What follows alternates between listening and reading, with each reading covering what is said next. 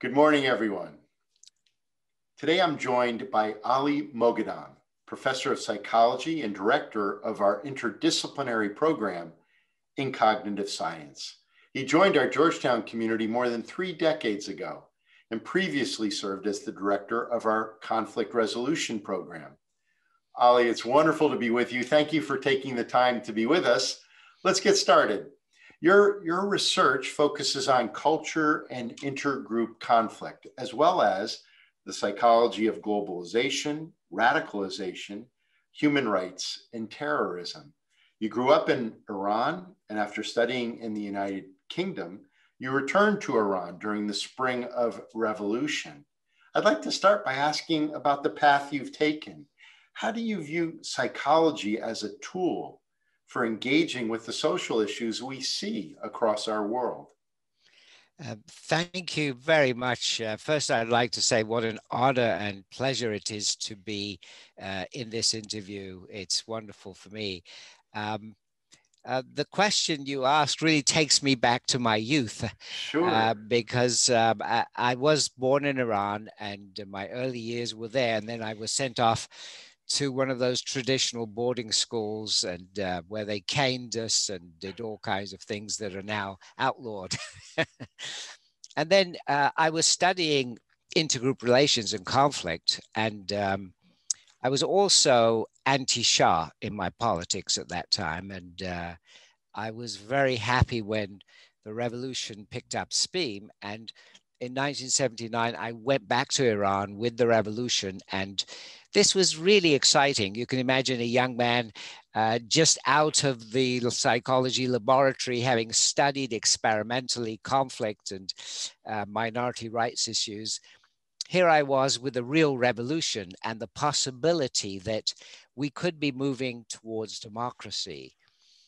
And this was so fantastic. I mean, it's like reading about the French Revolution, the Bastille falling, all those things. I saw the biggest prison of political prisoners in Iran fall. I saw the political prisoners freed. But within a year, we had gone back to a dark dictatorship. And that experience really marked the rest of my life. And as a psychologist who had been trained rigorously to work in the laboratory, I realized this was not enough. I had to look outside. I had to look to the real world and the big problems. And one of the problems is, of course, the struggle we are having, even in the West, to move towards a better democracy. And so when I left Iran, I first went to McGill in Canada. I learned a great deal there, including how to deal with cold weather. Obviously, I didn't learn it well enough because I escaped. And I was delighted to come to Georgetown. And I've been very happy here. Oh, well, thank you. Thank you. Now, you are the author of dozens of books. And in 2019, you published Threat to Democracy, The Appeal of Authoritarianism in an Age of Uncertainty. Can you talk about this book, the ideas that you explored nearly 2 years after its publication? What should we be paying attention to as we think about democracy and global trends toward authoritarianism? Thank you for this question. That book really takes me back to 1979. The challenge of how to move human beings to better democracies. But it also takes us back at least 2,500 years to Plato and Athens. And the struggle for political change.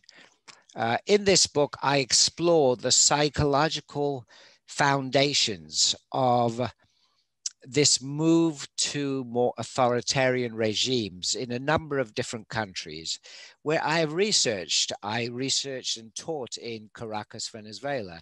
I did the same in Turkey, same in Russia, all these countries where we've gone backwards. We've gone backwards. When the Soviet Union fell, I was one of those who was euphoric and dreaming that the Russian empire, as it were, would become democratic. And of course, I was wrong. So the question is, why is there this stumbling block? And for me, the key is the psychological citizen. And the question is, what characteristics does the psychological citizen need to have in order to be able to sustain and participate in a real democracy? And I believe it's a question that continues to challenge us in the United States, as we see in the American system. There are far too many people who actually will vote for anti-democratic leaders and sentiments. Now, this again, I try to base my analyses on empirical data from the 21st century, but I'm very aware that this question goes back to Plato. And we have these continuing themes in our history that we have not really met successfully. The challenges remain. And so in this book, I've really continued a discussion. It's a footnote to a footnote of Plato, but trying to bring in empirical data. Thank you. Thank you. Now, a little later this year, you'll have a new book out, and it's titled Shakespeare and the Experimental Psychologist. And you have described it as a truly Georgetown book. Could you share with us a little bit about this project? Yes, this I think is my best contribution so far, and it's certainly the one that I've delighted most in. And it's a truly Georgetown project because I don't think I could have carried this out in any other university. This book comes straight out of two courses I've taught at Georgetown: psychology and literature and psychology and Shakespeare. Now, for those who are non-psychologists, when they hear psychology and Shakespeare, they may think, well, that sounds fine. But for mainstream psychologists, this is terrible. This is terrible because psychology has spent all its recent history with a chip on its shoulder saying, we're a science, and we want to be with biology and chemistry and physics. We want to be as far away as possible from literature. So this is, for most psychologists, not just unusual, but heresy. But at Georgetown, fortunately for me, I've had the freedom to teach in areas that other universities don't even allow. And this has been a wonderful experience for me. I have great friends in the English department, in the government department, in other departments where we can cross bridges. We can really think out of the box. Now, this book, Psychology, Shakespeare and the Experimental Psychologist, argues that the roots of experimental psychology are to be found in early modern literature. And I demonstrate this by showing that there are experiments in Shakespeare plays. And I argue that Shakespeare was very much in the forefront of the scientific revolution taking place at his time. And I argue that the link between English literature and science are thought experiments. Think of someone like Albert Einstein. Right. His entire work was thought experiments. And what is English literature? Well, you could argue that Shakespeare's greatest plays are really thought experiments. And that's the link I am making. Now, in order to bridge the gap between English literature and psychology, there has to be change in not only the attitudes of psychology, but also in English literature. English literature does talk about psychology, but Freud, Jung, Adler, and psychoanalysis, they're not in tune with 21st century experimental psychology. a change has happened in philosophy. Now we have philosophers who are very much in tune with experimental psychology today. We have them at Georgetown. And I think the same needs to happen in English literature, where the bridge is built across experimental psychology and English literature. Thank you. Thank you. We all, and we look forward to the publication of this new book later this year. So thank you. Thank you. Now you do direct our interdisciplinary program in cognitive science. For those who may not be familiar with our program, can you tell us a little bit about the program? Yes, absolutely. I direct the undergraduate part of the program. There is a graduate part. And I'm really thrilled to be directing this program.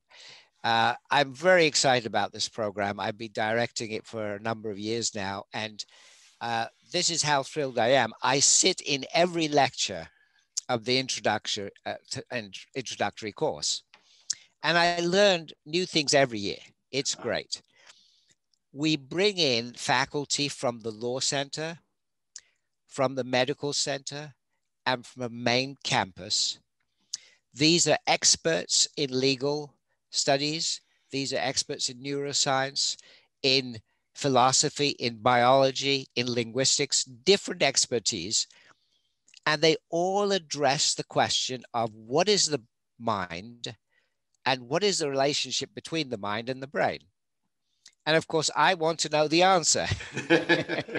And it's a wonderful course because you have these 20-year-old students asking questions, debating, and often they do it in a way because they are not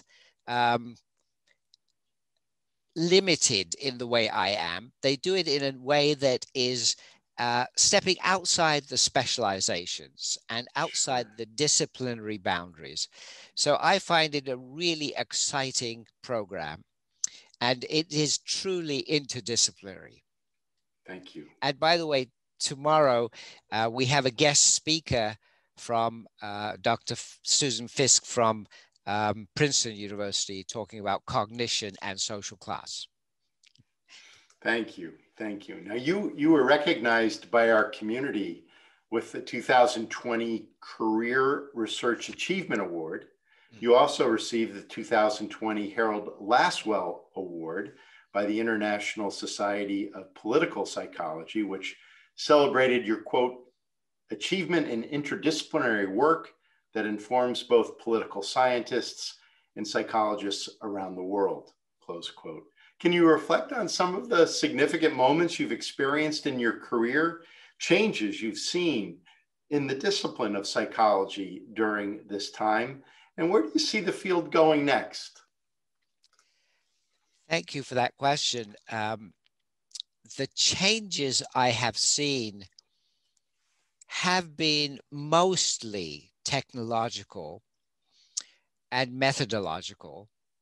I've seen the field take on fMRI and other brain scanning techniques and really become advanced in methodology.